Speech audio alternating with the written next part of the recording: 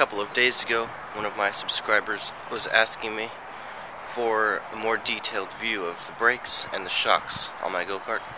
So I'm going to show you.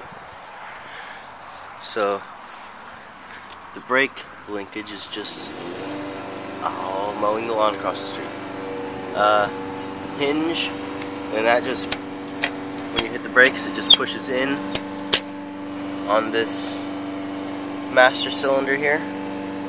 And then I have solid brake lines, just solid tubing, because a rubber tube wouldn't go all the way to the back.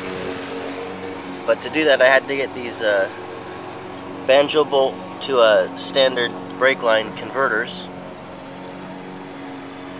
and then I go through a solid brake line that comes all the way back, goes across over to that side, and it comes all the way back to the back here. And I have another one of those banjo bolt converters there. And then this is the caliper off of a old Yamaha motorcycle.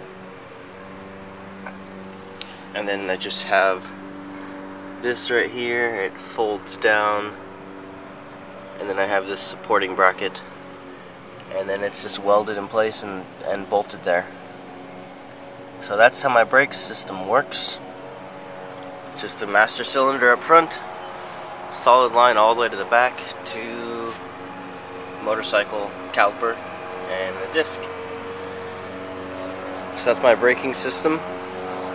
And the shocks, what I did was I actually cut the frame in half right down the middle, and I extended this square frame with a little bit bigger square frame, and then I drilled holes in each side and put a bolt through it. So those, where'd they go? Those two nuts are tightened against each other so they won't come off. There's a washer in between, same thing on that side.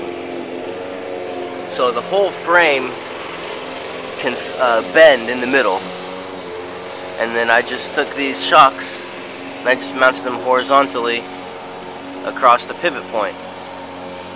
So when there's weight on it, it just folds.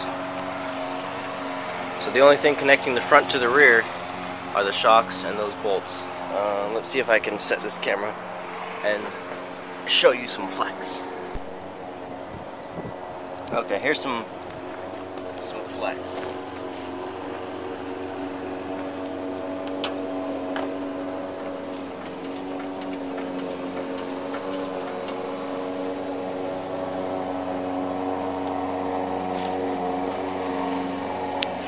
That's how the shocks work.